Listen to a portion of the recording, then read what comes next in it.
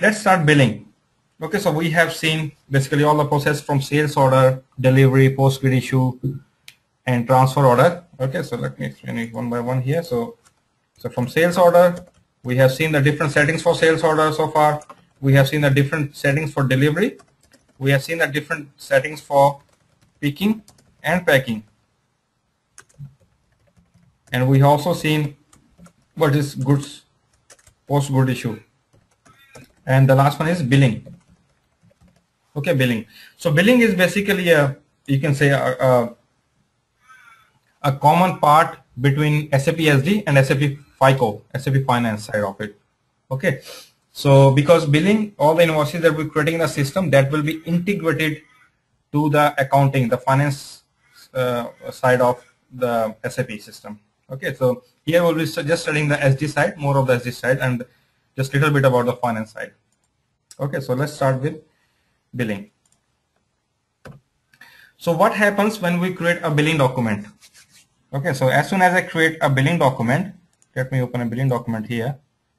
That's a billing document. Okay, so system will update the document flow. That's the one thing. Okay, so if you go to the document flow, system will update the document flow. System will say, okay, I have created a new billing document here. Okay, I've created a new billing document. So you can see different types of things happening. So system billing order and deliveries. Not this one. Actually.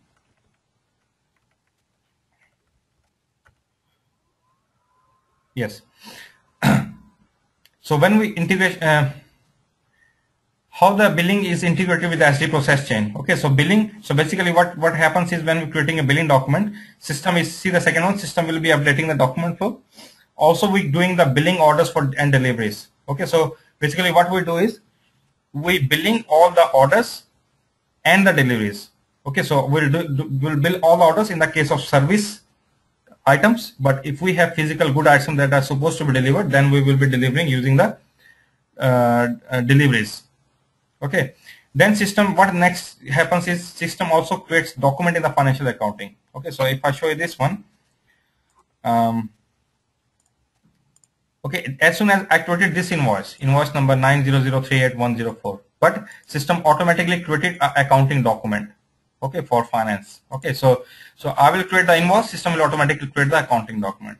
Okay, so that's what this one is saying. So creating documents for the financial accounting, then updating billing status. System also will update the billing status. So you can see the billing status probably in the delivery as well. For if I go to the delivery, this way delivery document, and if I go to the detail of this item, material, processing, here you can see the delivery billing document status will be C. C means fully invoiced.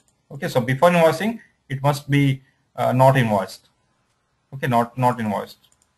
Okay, so it will update the billing document status and update the sales information system. It will also update the sales information system. Okay, remember I've shown you the sales information system before, where you can run different types of reports. Okay, for the system, that how many sales order created in the system so far, how many billing documents created, what were their values and all that. System will update that.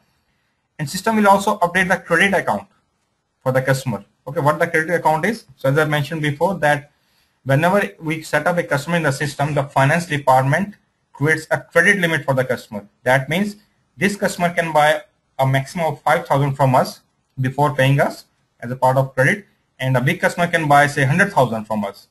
Okay, so as soon as you create a billing document, system will update the credit account. That means if the customer has 5,000 limit and you created a billing document of say 1,000, let me show you here. So for example, if the customer has customer credit limit setup is say $5,000. Okay, so as soon as you created a billing document 1, which is of value say $1,000.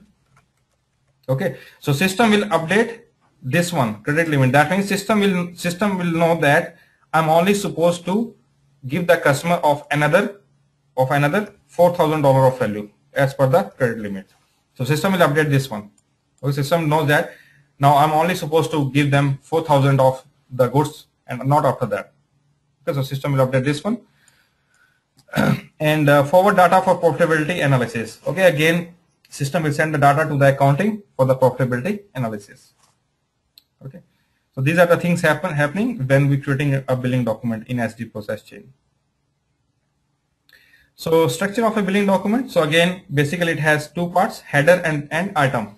Okay, so similar to the sales order, but it doesn't have a schedule line like sales order. So if I go back, so this is my billing document here. This is my billing document. So this is the header and this is the item. Okay, so to go to the header, go to header and go to any part of header, pricing, output and all that, and go to item, select the item, or either go via this path, go item details or anything you want to see, or select that or click on this one, details in the bottom. It will take you to the item details screen. Okay, so they have two screen basically, header data and item data. Okay, so that's the basically general structure of a billing document. Billing document screen, we have a header screen, we have an overview screen, and we have an item screen. So basically, what this one is saying is, in header screen you can see all these things, condition, output, text, and all that. This is the overview screen, and that's the item screen. You can see the pricing, details, partner, condition, text, and all that. Okay, for example, if I open this one, so this is the overview screen. The main screen is the overview screen, and to go to the header, I would go to the header and select any of the field here that I want to see. For example, output, text, anything. Okay, so if I go to output, so it will show you the output data. Okay, where the output, how the system should send the invoice, like print out, send by fax, and all that. Okay, and if I select item and go to item, and I can go to any of them, item text, item condition, item partner, item details. So for example, if I go to item details, here I can see all the item details. Okay, you can see the plant, you can see the weight and all that. And if I go to condition, you can see the conditions, like pricing conditions. Okay, so that's the structure of a billing document. Then billing overview. So some here I'll show you first. This is actually this is the wrong heading. This should be saying organizational structure in billing. Okay, so let me save this. Okay, so this is basically showing the org structure in the billing. Okay, so basically we have seen it before, but we'll see it again here, that the org structure in the billing. Okay, so basically you have seen it before that we first define something, then we assign something. If I go to the customizing here,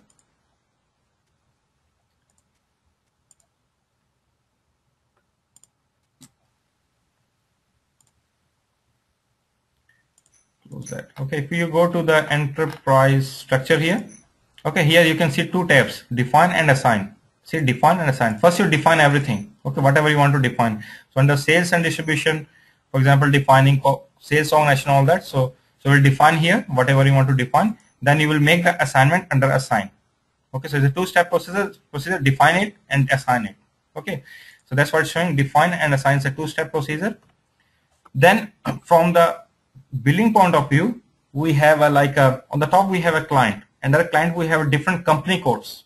Okay, under company codes we have sales organization, and under sales organization we could have plants. Okay, so let me show you that here. That first we have, say, company code. Under company code we have, say, sales organization.